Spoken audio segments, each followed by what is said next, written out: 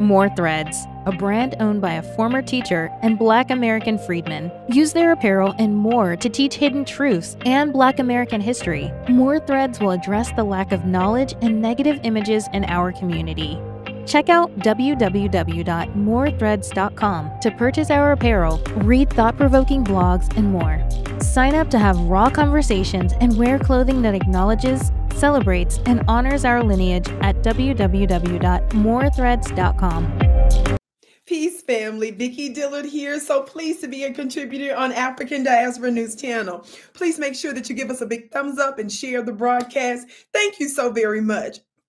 Now, family, I absolutely love our international family, our Black African diaspora family. And so you all know that there has been a bit of a brouhaha here in the United States because so many Black actors are discriminated against. So many Black actors are literally, not making a living and trying to get major roles.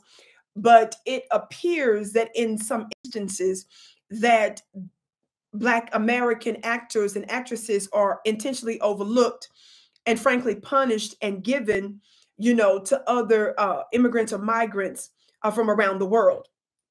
And one of the things that Black Americans recognize is that sometimes the oppressive class in America, they do that on purpose to reward other Blacks coming from around the world so that they're encouraged not to be allies with us in white supremacy.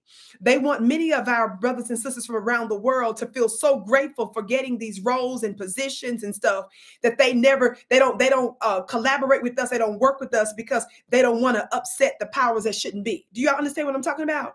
And so I think this is a dynamic that our Black family from around the world should understand, that this is one of the little methods that our open enemy does here in America to pit us against each other and to reward you so that we don't have strength from our other brothers and sisters from around the world. It's also a way for them to punish us to get in line. You understand? Not to complain and not to push back on anti-Black white supremacy here in America. We know how they work.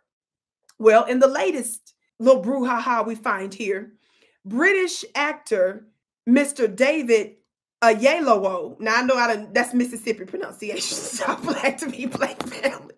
That's from the dictionary, not the dictionary. That's the diacritical pronunciation from the dictionary. Dictionary is my book of words, not the dictionary, but the dictionary.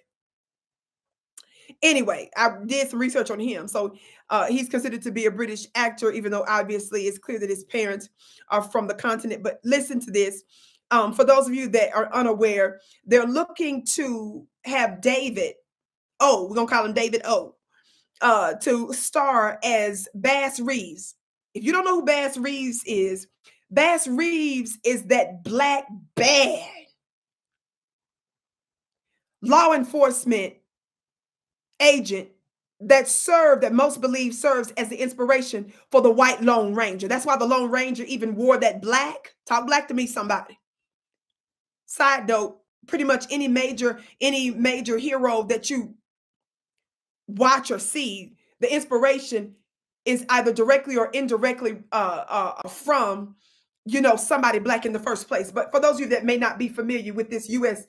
Black law enforcement agent, let me just give you a little background. Legends of America states Reeves, who was born to slave parents in 1838, just give you a little bit of history, became the first Black U.S. deputy marshal west of the Mississippi River. He's highly regarded as one of the greatest frontier heroes in U.S. histories. Are y'all hearing me?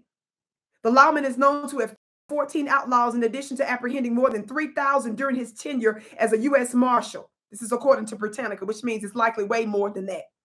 The mortality rate of being a deputy marshal back then was so high that the fact that he had 3,000 arrests in a career that spanned into his 60s, these were things that were just unthinkable. So, family, Black Americans who, again, are looking for, that are in need of jobs here, actors are in need of jobs, we're fighting white supremacy in the way that many people are not, particularly with America, because of America's position in the world today. This does not negate the difficulty of white supremacy around the world. We acknowledge that. You just heard me do that, and I've done that on many other shows. We know the realities of white supremacy around the world, but we're trying to educate our brothers and sisters from other countries not to knowingly or unknowingly join in with our open enemy to unnecessarily punish us. You understand? There is something that happens amongst the Black grassroots when we're able to see us represented in a certain way, particularly by our own. Are y'all feeling me? And once again, this goes to the point of many in Black Twitter, especially, that have gone off about this. Black Twitter has made this subject viral because they are not happy about it at all. It's how I actually learned about it. What's going to be done about it? And I want to know from my brothers and sisters around the world, what do you guys think about it? We don't think it's by accident that some of the most iconic roles are being given away. Something to think about. My name is Vicky Diller. Be sure to check out my website, my products and services at VickyPlanet.com. The link is below. Also, be sure to subscribe to my new weekly live channel at Vicky Diller TV here on YouTube. And of course, be sure to subscribe and share this broadcast right here from African Diaspora News Channel. Hey family, make sure you join us on the new and improved AfricanDiasporaNews.org. Now, it is our uncensored and raw truth website. We have to make sure to have our own website because on social media platforms, they do have rules, and at any time they could change a rule and shut a whole genre down. Now, that would not happen to us because on AfricanDiasporaNews.org, we can speak the truth. We don't have to hold back. So make sure you join our website today.